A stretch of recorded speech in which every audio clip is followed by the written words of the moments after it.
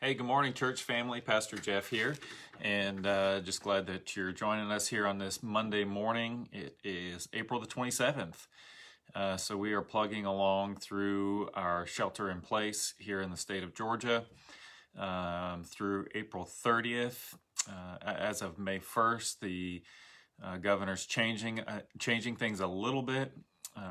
Still have a shelter in place for those 65 years and older as of May 1st, and those with some pre-existing health conditions, and the shelter in place is being lifted for those in good health and of younger years.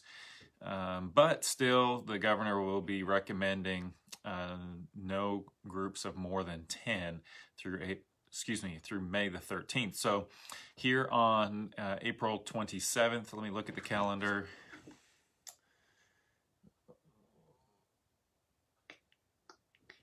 So we're looking at least 3 more weeks of limited group size for sure, and or a limited size of 10, and then we'll see where they go after that. So devotions are going to keep coming Monday, Wednesday, Friday, and just looking forward to just continuing through. I'm going to keep looking at some of the names of God, and we're in Genesis chapter 14, where we first see another name for God in the Old Testament, and that's where we're going to jump into today. So I'm going to look at Genesis 14,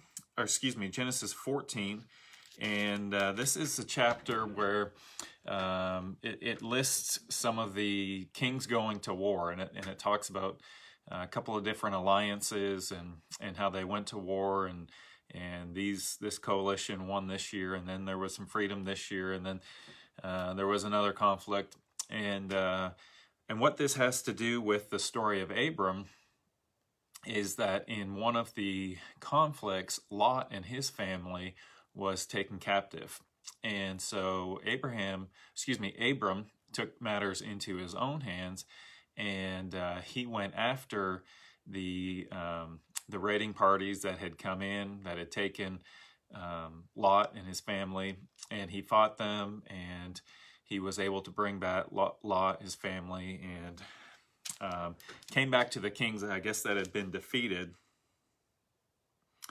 And so the kings that had been defeated, the king of Sodom, and Genesis 14 verse 18 says, Melchizedek, king of Salem, brought out bread and wine. He was priest of God Most High. And so this is the introduction to a new name of God that's not been recorded yet in the Bible, and that is God Most High. We'll keep reading here for a second. This is what Melchizedek, he blessed Abram and said, Blessed be Abram by God Most High, possessor of heaven and earth, and blessed be God Most High, who has delivered your enemies into your hand. And Abram gave him 1/10 of everything. And the king of Sodom said to Abram, Give me the persons, but take the goods for yourself. And Abram said to the king of Sodom, I have lifted my hand to the Lord, God Most High, possessor of heaven and earth, that I would not take a thread or a sandal strap or anything that is yours, lest you should say, I have made Abram rich. So here we have God Most High. Now, I think it's cool here in verse 22, we see that Abram is clearly linking Yahweh to the Lord Most High, that he's talking about one and the same God. And it's really neat that we see that in Genesis, that when a lot of times when a new name of God is introduced, Moses ties the new name with a name that's already been presented, so that the reader knows we're talking about the same God. And so this is the word in Hebrew would be El Elyon. That would be spelled E-L is one word, and then that's God, and then Most High is E-L-Y-O-N. And so we see in the Old Testament, we're going to look at some more of them. El Shaddai maybe is one you're familiar with. El Olam. El means God, the strong one, and then this adjective gets added, and it helps to give a better description. So El Elyon is God Most High. So the strong one, who's the Most High, who's the highest exalted one. So different kings, different rulers would have different strengths, different abilities to reign, different reach to their rule. But this refers to God as being the Most High, the one who is higher above any other. And it is really references the fact that God is supreme over anyone and everything. And this is indicated both what Melchizedek says and what Abram repeats back, referring to him as God Most High, possessor of heaven and earth. So God rules over both the heavens and the earth. He is over everything. So Blue Letter Bible says that this name of God expresses the extreme sovereignty and majesty of God and his highest preeminence. So there's no one higher than God. And so what I want to do this morning is I'm going to read from several different Psalms, maybe 3 or 4, where this term, God Most High, is used, and we'll get a little bit of a feel for how do we use this term for God. And most of the references to God Most High is found in the Psalms, so that's where we're going to go. So let me read a couple to you. Psalm 47, verses 1 and 2 says this. This is a psalm of praising. This is a song of rejoicing. It says, "Clap your hands, all people. Shout to God with loud songs of joy. For the Lord, the Most High, is to be feared, a great king over all the earth." So this is a psalm where God's being praised, God is being celebrated. There's a rejoicing over who God is, and it emphasizes that he is the Most High. He is to be feared, he is to be reverenced, he's to be awed, and he is a great king over all the earth. So he doesn't have a king, he's not a king that rules over a certain territory or a city or a tribe, but he is a God that rules over the whole earth. Psalm 83:18 is another one that is just 83:18. Let me look at my notes. This is 78. This is the conclusion of a psalm, and it says that they may know that you alone, whose name is the Lord, whose name is Yahweh, we've talked about Yahweh, are most high over all the earth. So again, emphasizing that God is not a God of a region. In ancient times, most gods had some sort of power. So there was maybe a fertility god. There was the god of the rain that would provide moisture for the soil. There was the god of the sun. There was the god of the moon. There were all these different gods, and this psalm is underlying that God is most high over all of the earth. Another one of praise, Psalm 7:17, "I will give to the Lord the thanks due to his righteousness, and I will sing praise to the name of the Lord, the Most High." So we see in these psalms that this name of God, the Most High God, is often tied to people giving praise, to people worshiping. And when we realize that God is the Most High, that God is supreme, then he will get our worship. He will get our praise. He will get our thanksgiving. But also, when we recognize that God is Most High, we will also call out to him during our time of need.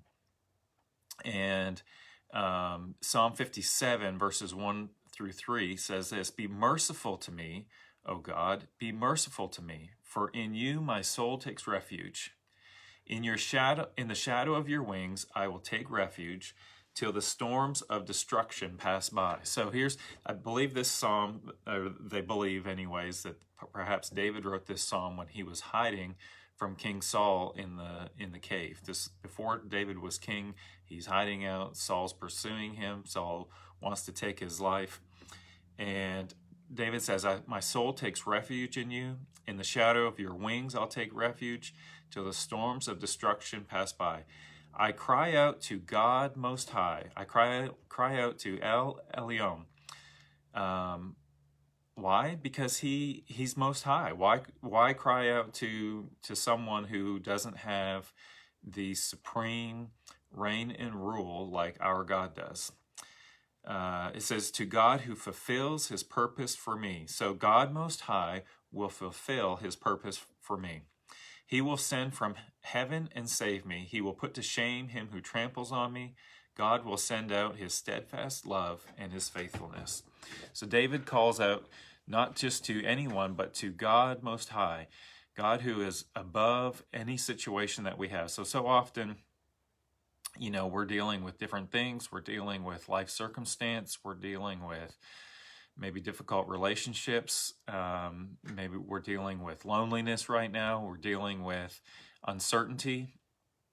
And God promises to be with us, promises to never leave us, never forsake us. And so, you know, we talk a lot about this idea that God is here with us. He's here in the room with me as I'm talking to you. He is with you as you're listening. Maybe a beautiful morning, maybe you're out on your back porch, your deck, maybe you're sitting in your living room, in your office.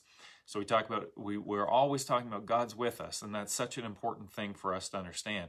But he is also God Most High, and he rules over everything. So he's not just God. Yes, he's with us as we are trying to figure things out, as we're trying to sometimes muddle our way through life. But he's not down stuck in the mud trying to figure things out.